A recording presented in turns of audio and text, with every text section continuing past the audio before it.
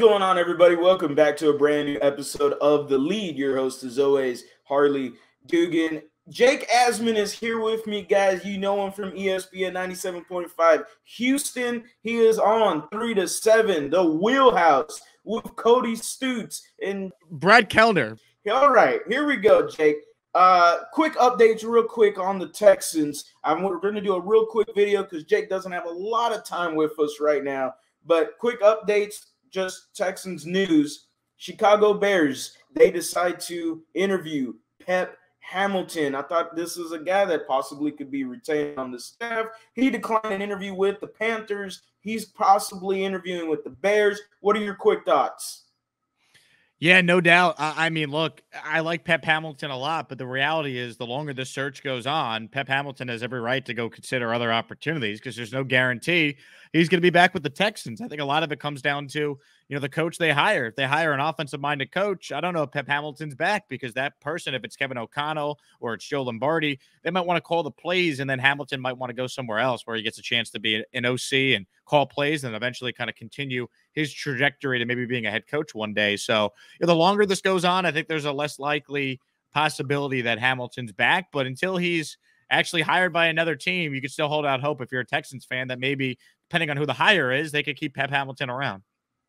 Yeah, I totally agree with you. I like just the continuity that Pep Hamilton would bring with Davis Mills, being with him since Stanford. I think that would just work for his overall career. But hey, like you said, he has the right to do whatever the hell he wants. Okay, so it is what it is. Moving forward, that's pretty much all the Texans news, other than if you want to look at plane traveling and plane gate, because that got huge on Texans Twitter. If you want to delve into that, hey, that's interesting. But we're going to move forward because Mr. Asman, Jake, you are Nick Caserio. And like I messaged you, you are Nick Caserio.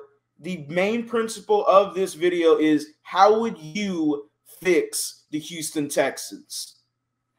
Well, I mean, that's such a loaded question, right? Because there's a lot this team needs. I don't think it could be fixed all in 1 year. Look, I think the biggest things that will define Nick Caserio include who this next coach is going to be. You got to get that right. So you start there. Hire a qualified coach, not Josh McCown, who's never coached in the NFL or college for a single year. We have no idea if he even wants to be a coach, if he truly will love it when he gets that opportunity, if he does get that opportunity. So you got to hire someone that is smart, that could get this team headed in the right direction. Because even with a lack of talent, coaching still matters. So that is, item number one for Nick. And then really, you start with the Deshaun Watson trade. I could easily say, well, you got to nail the 2022 draft. Of course you do. But the Watson trade goes hand in hand with that draft because most people expect the Texans to trade Deshaun and have multiple first-round picks this year, maybe more than 2 first-round picks this year, depending on the team you trade him to. So there's a lot riding on that trade. I think that's the biggest thing Caserio has to get right. You got to maximize Deshaun's value.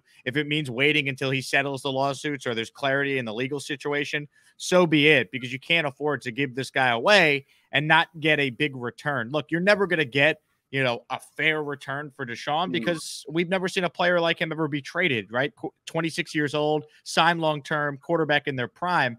It's not an apples to orange thing we can compare this to, or apples to apples thing we could compare this to, but he's got to get a lot back for him, man. I think you start with 3 first-round picks and at least 2 or 3 second-round picks, and you try and get a bidding war going and hope that Deshaun's willing to waive the no trade for more than just one team this time around. So, that to me has got to take such a priority here for the Texans. You have to get this trade right. And then, as a GM, you got to hit on your draft picks. Now, if you're a Texans fan, I think you could give Caserio some credit.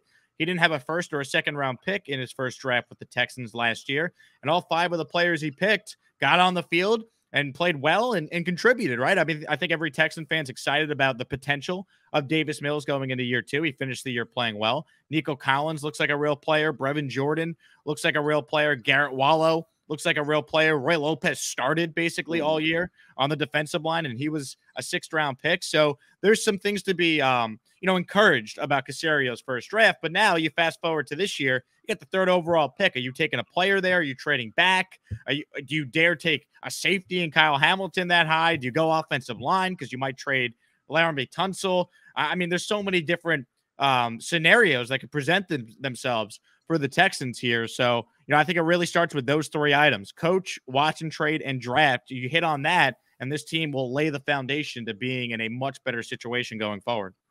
Yeah, overall, and I agree with everything you've pretty much said. Overall, if you're a Texan fan, you got to go knowing into this process that this is a 2 to 4 year process. 4 year being worst case scenario. You want it to be a 2 year, including this year, and next year you show strides into becoming a whatever this team and Nick Caserio wants them to become. The aspirations obviously are playoffs, get back into that, and then steps on the rungs of the ladder as you climb up there, get better into the situation.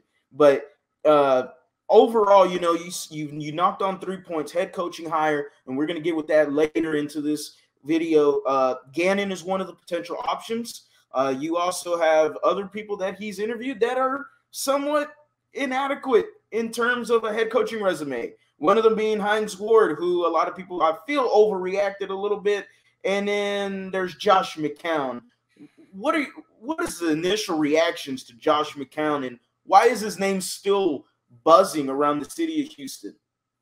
Well, the initial reaction I had is, Easterby is having a big influence in the candidates they're talking to. Easterby brought in Josh McCown when he was the interim general manager in 2020. McCown got an interview after the season ended in 2020, and he didn't get the job. But then we learned from John McClain, who reported that McCown was offered a spot on the coaching staff, and he turned it down. So now a year later, what has Josh McCown done to improve his coaching stock that he'd get another interview? So the first reaction I had is, I thought Jack Easterby wasn't involved in football decisions, right? That's what Nick Caserio told us at the end of his press conference, to wrap the season. And that's just not true based on McCown getting a second interview. Now, I do think it's Caserio's decision ultimately, but if they hire Josh McCown, I mean, goodness, would that just be a terrible decision? Not that I don't think Josh could be a good coach. I happen to like Josh McCown a lot. I think he could be a really good QB coach, maybe a good OC. But to hire a guy with zero coaching experience a year after you hired David Culley, who nobody had ever heard of, and you fired him after 1 year, I mean, the Texans already are like the laughingstock of the NFL by a lot of people. I mean, you're only going to, increase that perception, that narrative that you're a joke if you hire a guy with zero experience. So my reaction is, for the love of God, please, this fan base deserves so much better than to be, the guinea pig here and trying out Josh McCown as a guy who's never coached before. Yeah, you hired Josh McCown, and I'm going to just say it straight up. You shit on the city of Houston by hiring Josh McCown. You literally just shit on the city of Houston. Josh McCown is just, like you said, zero head coaching experience, zero coordinator experience, zero high school level experience. Like, what do we know from Josh McCown other than, yeah, he's got a lot of great things being heard around the league, and you hear from players and other teams, and he was essentially a quarterback's coach in his last 3 to 5 years in the league, whatever. None of that is on a resume. All he is a former player, and there hasn't been, from what I could think of, former player immediately head coach that's ever happened in this league. Not that I can think of off the top of my head, unless we're going back to like 50s, 60s NFL football, and that's way before me and you were alive. So, I mean, let's be real. Josh McCown deserves no place in a head coaching aspect, whatever. Okay, yeah. I want to focus on the Jonathan Gannons. I want to focus on the Kevin O'Connells. Those are the guys that I want to focus on. And, even Hines Ward has wide receiver coach, at Florida Atlantic University, FAU. He was offensive intern with the Steelers in 2017, 2018. New York Jets, he was there as another offensive analyst / wide receivers coach, essentially. So even he has some sort of a resume. I don't want them to hire Hines Ward, okay? Don't get me wrong. I don't want that. But at least he has something to go, okay, well, I kind of see maybe he's tinkling the water or something. I don't know, whatever. But no Josh McCown, Jonathan Gannon, Kevin O'Connell. What do you think so far? Those are the two names that have been buzzing for the city of Houston. For the Texans, Kevin O'Connell obviously finishes the interview with the Texans. Why do you think they're waiting so long? Yeah, I don't know. It's a great question. I've been very disappointed by the search process so far. I mean, Nick Caserio said he was going to have a wide search and don't assume anything. But you look at some of the interviews, and you interview Josh McCown and Hines Ward, two guys that don't deserve the opportunity to even be considered. It's just a waste of everyone's time to even interview them. And then you look at some of the other candidates, like, all right, Jonathan Gannon, I like the name. It's intriguing. Kevin O'Connell, intriguing. Brian Flores, I mean, what happened to him? He doesn't have a job yet. He was the first person you spoke to. Why aren't you trying to do everything in your power to set up a second interview with that guy? Because that's the most qualified guy that you've spoken to so far. And I've just been surprised they haven't wanted to talk to D'Amico Ryans, who's a legend in this city, a franchise great. Why don't you talk to him? He's getting interviews from across the league. Josh McDaniels or Gerard Mayo. I don't want a Patriot guy, but I'm just surprised that you rather talk to Josh McCown and Hines Ward over, two guys from the Patriot way that have very good resumes. Certainly McDaniels deserves another shot to be a head coach, and he might go to Vegas. So it's been odd, but I'll say this: as long as they don't hire McCown and they don't actually end up hiring that Patriot guy, I don't count Flores in that because Flores had success elsewhere. So I think he's a good coach. But as long as if they hire Gannon, I think that'd be a solid hire. If they hire O'Connell, offensive-minded guy, he reminds me a lot of Zach Taylor, who's done a great job this past year with the Bengals. I think Texans fans would be open-minded and get on board with that. But if they hire, Gerard Mayo, who they haven't even interviewed yet, or they hire Hines Ward or Josh McCown, I mean, this fan base deserves so much more than that. Yeah, I totally agree with you. Delving into two of the guys, O'Connell and Gannon, I've delved into more of what could be their potential staff. I mean, Gannon potentially brings Mike Zimmer as his defensive coordinator. They have a connection with the Minnesota Vikings. He also was underneath Zimmer in 2007 with the Atlanta Falcons. So Gannon has a history with Mike Zimmer.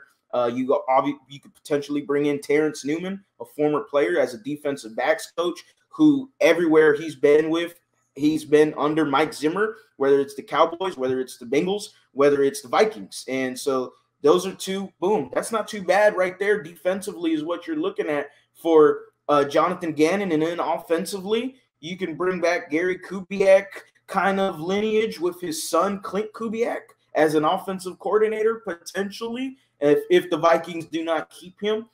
So, hey, Gannon has a guy in Clint Kubiak, Mike Zimmer. That's not too bad, in my opinion, as an overall little glimpse of what the staff could look like.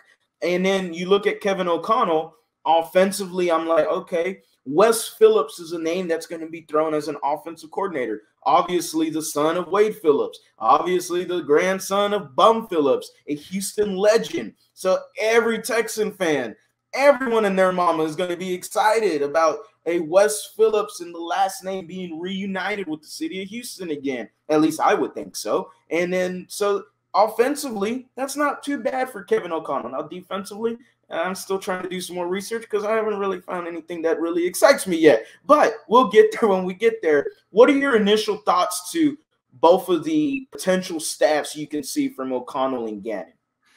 I think the biggest question you'd have about the coaching staffs is how involved is the coach in actually hiring the staff? Like, it's tough to say, right? David Culley gets brought in. He didn't hire Lovie Smith. He didn't hire Tim Kelly. Tim Kelly was a holdover to try and make Deshaun Watson happy before the legal stuff popped up, right? So I think that'd be a big question. If they hire Josh McCown, he's going to have no say in his staff because they're just going to hire the staff for him. That's someone that they can obviously control. If you bring in O'Connell, it'd be interesting because he's an offensive guy. Is he going to call the plays as the head coach? You'd think he probably would. What does that mean for Pep Hamilton? Who does he look to add to his staff to replace Pep? Is Josh McCown maybe on the staff as a quarterback coach or an OC with O'Connell calling the plays as the head coach? Because if you remember, O'Connell was in Cleveland at the same time that McCown was one of the quarterbacks there. So there's a connection. So it's really tough to say just because we don't know how involved Nick Caserio is going to be in hiring the staff for the coach. So I think it's tough to kind of get an idea on what's going to happen. I think it really comes down to the type of coach they hire in the first place. Yeah, I should have preceded to that question because that's the biggest topic is, will Nick Caserio let them pick their staff? Like, we didn't see it with David Culley, and people have, talked a lot about him being under the mic and him giving David Culley all these, well, you need to call a timeout, or giving him different overlay on what he should do and what he should not do. Now, my opinion on that is David Culley Shouldn't have been a head coach, so that's why he's telling them what to do. He's been doing it since New England. Not saying he's telling Bill Belichick what to do. Obviously, there's 7 things on his finger to say otherwise against Nick Caserio. But, I mean, David Culley is nowhere near competent, and I think that's why Nick Caserio stepped into that role a little bit more, let's say. And I feel like the media's kind of overblown that a little bit, and a lot of Texan fans as well. What are your thoughts on that?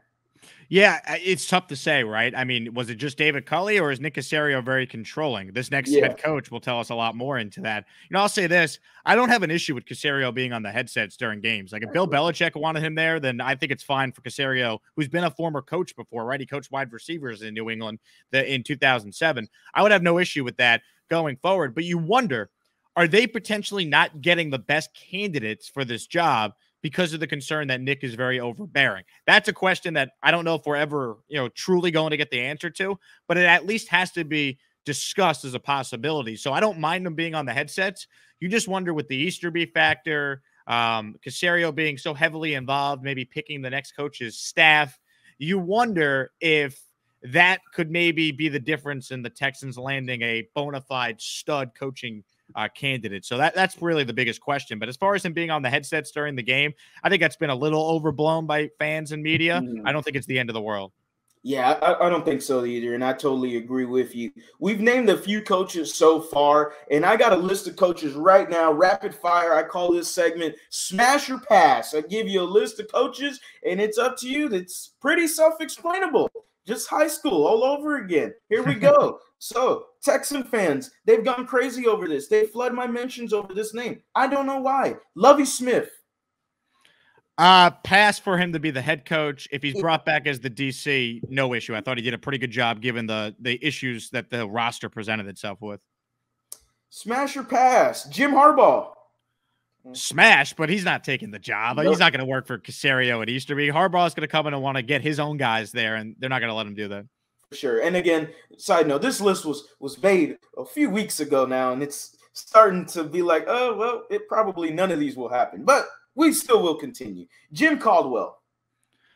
Honestly, smash. The guy won 11 games, 9 games, and 9 games in 3 of his 4 years with the Lions. He went to the Super Bowl with the Colts. He interviewed for the job with the Texans last year. He would provide credibility for this franchise. So, compared to some of the other options, smash.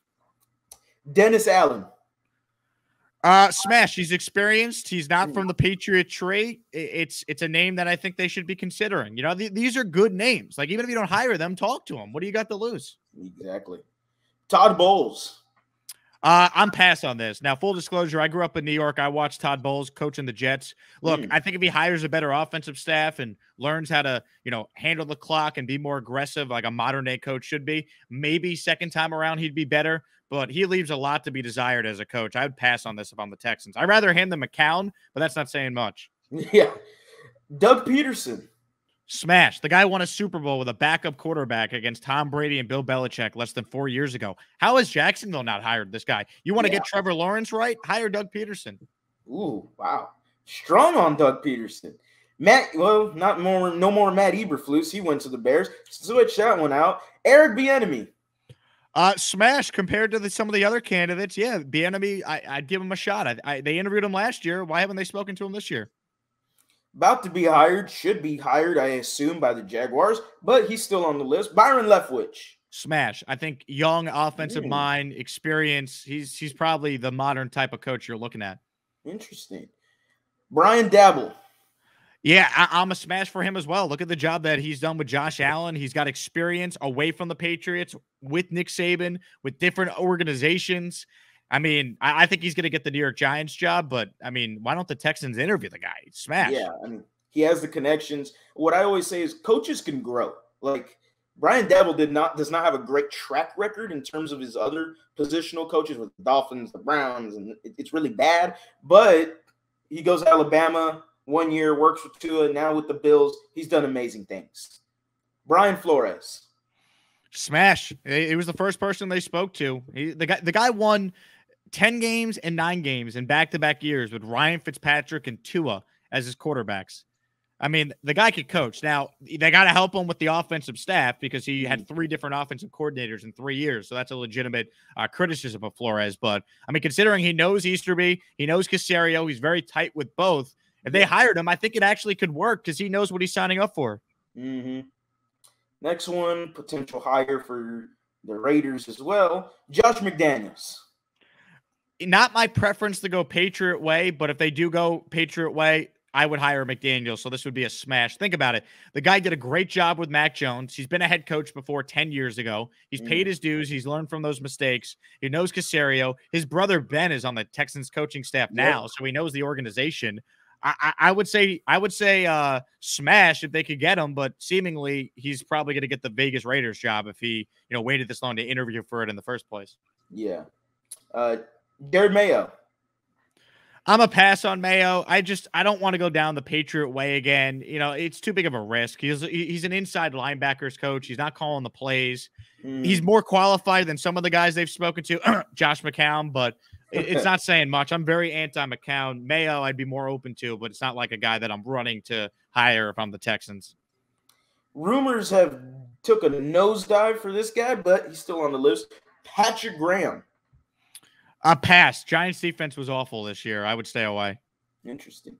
Well, I got to take him off the list. Nathaniel Hackett's off the list. Next one, Jonathan Gannon. Yeah, smash. Yeah, it's interesting. He's not a Patriot guy. It'd be an outside-the-box hire, but other teams think highly of him and have spoken to him. I think it'd be an interesting hire by the Texans. I would give him, I would credit the Texans if they did this, and I think it'd be a good hire. Smash. Next one, we've harped on it. DeMeco Ryans. Smash. I mean, Texans fans, you guys know. He's a great player. He's paid his dues as a coordinator now. He's coming from the Shanahan tree, which has been super successful. The Niners defense, despite not having great cornerbacks, continues to be elite, holding Rodgers to 10 points last Saturday, holding Cowboys to 17 points on the road in the first round. DeMeco Ryans, man, I've heard, Jets head coach Robert Saleh talk about DeMeco saying he's going to be a head coach someday. Why not hire him now to be your coach, Houston? Kellen Moore. Pass on Kellen Moore. I'm not over how that game ended for the Cowboys a couple weeks ago. What are you doing? Quarterback draw, Kellen Moore? Come on. Yeah, I didn't expect that. I don't think nobody did, actually. Clint Kubiak. Not to be a head coach, so pass, but on the coaching staff of the person they hire, absolutely. Scott Turner. Pass, but another guy that you consider for the staff. We harped on his name. Kevin O'Connell. Smash. I like O'Connell. It reminds me of Zach Taylor, as I said earlier in this conversation. And look, he comes from the McVay/Shanahan tree. It's been successful, so why not? Last one, Mike McDaniel. Man, Mike McDaniel, he seems like a cool dude, man. That Mike Jones thing the other day that he did, that was awesome. So, yeah, Mike McDaniel, I don't know enough about him to say, yep, he's definitely going to be great, but I'm intrigued by him, and obviously young offensive mind kind of fits the trend where we've seen the NFL go the last couple of years. Former Texans offensive intern with Gary Kubiak. He was here with Kyle Shanahan, Matt LaFleur, Gary Kubiak. Hey, people need to take a look at the Gary Kubiak's coaching tree a little bit more because, my goodness, Robert Saleh was also on that staff. There's a bunch of guys that's getting head coaching love right now from his overall staff. Hey, this was fun, man. We're about to wrap this up. Before we do go, I want to make sure that Jake, because I didn't get to do this in the beginning of the video, go ahead and introduce yourself and promote whatever you need to promote, man. Go ahead and get going. Sure. My name is Jake Asman. I host the afternoon show on ESPN 97.5 and 92.5 here in Houston. That's the ESPN radio affiliate. For those of you that listen to sports radio in Houston, listen to ESPN 97.5. We're the only FM sports station in the city. The show I host is called The Wheelhouse. It's from 3 to 7, Monday through Friday, with me, Cody Stutz, and Brad Kellner. We're the only 3-person show in the city of Houston. We have a lot of fun. We talk Texans, Astros, Rockets. We talk about the NFL and college football, whatever the big stories are of the day. We talk about that every single day. So check us out, 3 to 7. And if you want to, get some more daily content from the radio show, check me out on YouTube at Jake Asman is where you can find me. I post segments from the show every day. And if you want to get some more takes on Houston sports, you can follow me on my Twitter and Instagram at Jake Asman, JakeAsman. Yeah, guys, awesome. Thank you so much, Jake, for the video. Remember, guys, don't ever forget to like and subscribe to The Lead on YouTube, as well as the Jake Asman Show. Show him some love. Give him some credit. The ESPN 97.5, The Wheelhouse. I definitely got to tune into it more. I'm honest. I don't watch 97.5 FM. I don't watch a lot of FM radio, so I will dig into it a lot more going into the off season. So, as always, guys, go Astros, go Rockets, go Texans. Y'all have a blessed day.